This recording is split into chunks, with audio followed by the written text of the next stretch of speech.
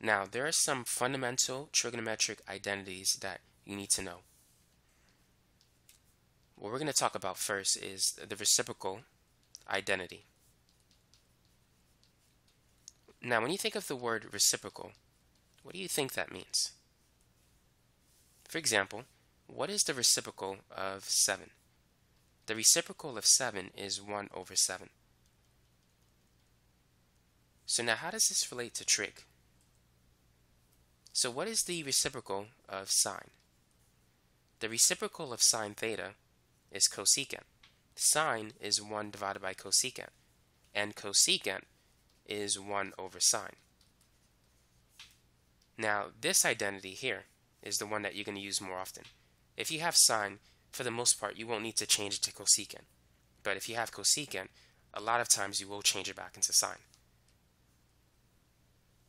The reciprocal identity of secant theta is 1 divided by cosine. That's another one that you need to know. And if I was you, hopefully you have a notebook. You want to write down these formulas because you will use them a lot throughout your your trig course. I lost the word there. Now, cotangent is 1 divided by tangent. And tangent is also 1 divided by cotangent. And this one is more commonly used. And cosine, if secant is 1 over cosine, cosine is 1 over secant. Now, you're not going to use that often, but the ones that are highlighted in boxes, secant, cosecant, and cotangent, those are the ones that I would commit to memory. You should know those three. So those are the reciprocal identities that you need to be familiar with. So let's say if we wish to calculate secant of pi divided by 3. How can we do so? How can we use reciprocal identities to figure this out? Well, secant, we know it's 1 over cosine. So we got to find the value of cosine pi over 3. And use the unit circle. So pi over 3 is equal to 60 degrees. And at an angle of 60 degrees, this corresponds to a point on a unit circle that's 1/2, root 3 over 2. So cosine is associated with the x value. Therefore, cosine pi over 3 is 1/2.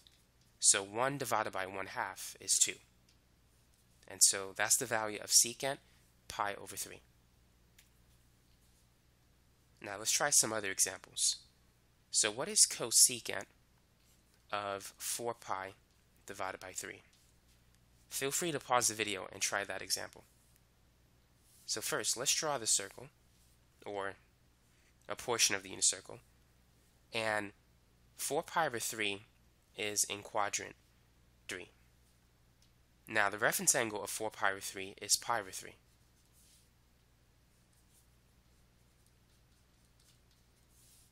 And we know the point that corresponds to pi over 3. It's 1/2, root 3 over 2. So make sure you know the values in the first quadrant, because you can use that to find the values in other quadrants. So 4 pi over 3 will have the same numbers but different signs. In quadrant 3, both x and y are negative. So this corresponds to the point -1/2, root 3 over 2.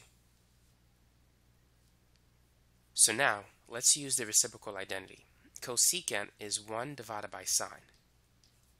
So we got to find the value of sine 4 pi over 3. Sine is associated with the y value. So sine 4 pi over 3 is root 3 divided by 2. 1 divided by root 3 over 2, you just got to flip the fraction. That's going to be equal to -2 over root 3. Now at this point, we need to rationalize the denominator. So let's multiply the top and the bottom by root 3. So the final answer is -2 root 3 divided by 3. This becomes the square root of 9, which is 3. So this is the answer.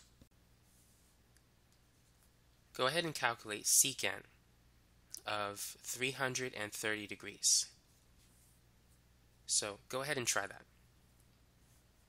Now what I like to do is find a reference angle. 330 is in quadrant 4. So this is an angle of 330. The reference angle has to be 30. It's 360 minus 30.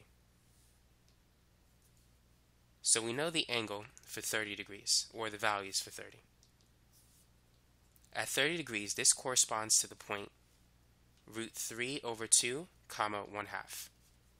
30 is the same as pi over 6. Now 330 is going to have those same values. The only difference is y is negative, but x is positive.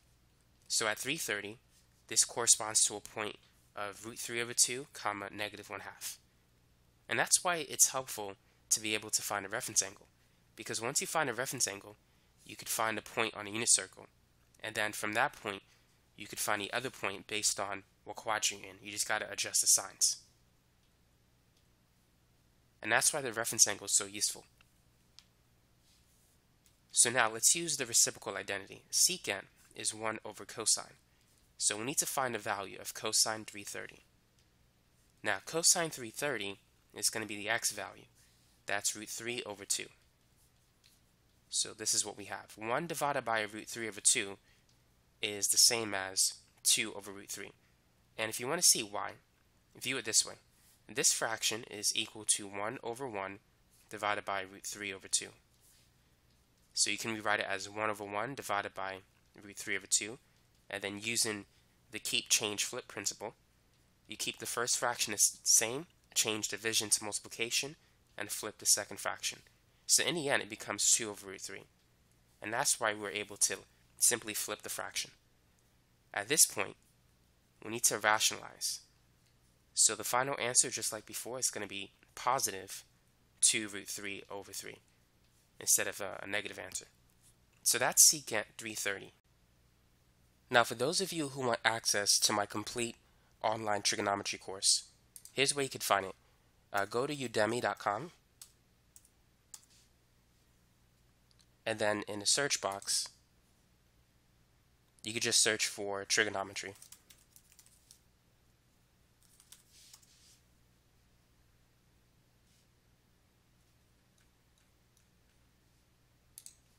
And you can see my course is basically the one with the black background. And then here is it. I'm still adding more lectures, but here's what I have so far. Introduction into angles, drawn angles, converting degrees into radians, linear speed, angular speed problems, arc length, information on the unit circle, how to evaluate trigonometric functions, using the unit circle, right triangle trigonometry, things like SOHCAHTOA. Even you can have video quizzes as well, solving word problems like angle of elevation problems. And then you have the next section, graphing sine, cosine functions, secant, tangent, inverse trig functions. Pretty much all the common stuff that you'll see in a typical trigonometry course, even solving barons, verifying trigonometric identities, sum and difference formulas, double angle, half angle, and some other things too. And as I mentioned before, I'm going to add some other things as well. So feel free to check it out when you get a chance. And let's continue back to the video. Now let's try cosecant negative 225. Go ahead and try that problem. So what is cosecant negative 225? Well, let's plot negative 225. So this is negative 90, negative 180, and negative 225. So therefore, it's in quadrant 2.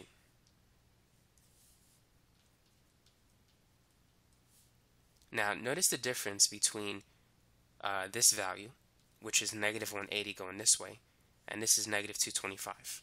So you can see the reference angle has to be 45. Also, if you add 360 to negative 225, this will give you positive 135. So this is 135. And 135 minus positive 180, this is positive 180, that will also give you 45. So you can write this as negative 225 or as 135. It's up to you. Those two are coterminal angles. Now the reference angle of 135 is 45, which is in quadrant 1. Now for 45, you need to know what the x and y values are. And it's root 2 over 2, comma root 2 over 2. So now we could find the values for 135 or negative 225. That corresponds to this point. X is going to be negative, but y will remain positive. So now that we have the terminal point that corresponds to negative 225, we can evaluate cosecant of negative 225. Cosecant is 1 over sine. And sine of negative 225 is the same as sine 135. Coterminal angles have the same trigonometric value. Sine is associated with the y value, so that's going to be positive root 2 divided by 2. If we flip it, it's going to be 2 over root 2. Anytime something is under 1, flip the fraction. Now we need to rationalize it. So this becomes 2 root 2, and the square root of 2 times the square root of 2 is the square root of 4, which itself is 2. And these will cancel. So the final answer is positive square root 2. That's cosecant of negative 225. What is secant of negative 7 pi over 6? We have to try a negative angle in radians, so you can master this topic. So let's begin by graphing it. So this is negative pi over 6, and then here is negative 5 pi over 6, and then negative 7 pi over 6 is in quadrant 2.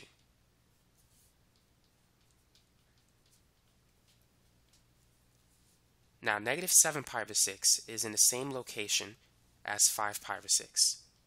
What you can do is add 2 pi to get the coterminal angle. 2 pi is the same as 12 pi over 6. If you multiply 2 pi over 1 by 6 over 6, this will allow you to get common denominators. So this corresponds to 5 pi over 6. So those are coterminal angles, so they have the same trig value. Now the reference angle for negative 7 pi over 6 or 5 pi over 6 is simply pi over 6. Now the point that corresponds to pi over 6 is root 3 over 2 comma 1/2. Pi over 6 is 180 divided by 6, which is 30 degrees. So now we can find a point that corresponds to negative 7 pi over 6. In quadrant 2, x is negative, but y is positive. So we only have to change the x coordinate. Now secant is 1 over cosine. So now we could find the value of cosine negative 7 pi over 6. And cosine is associated with the x value.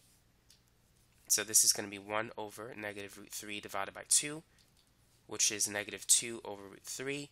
And then if we rationalize it, we're going to get this familiar answer again, negative 2 root 3 over 3.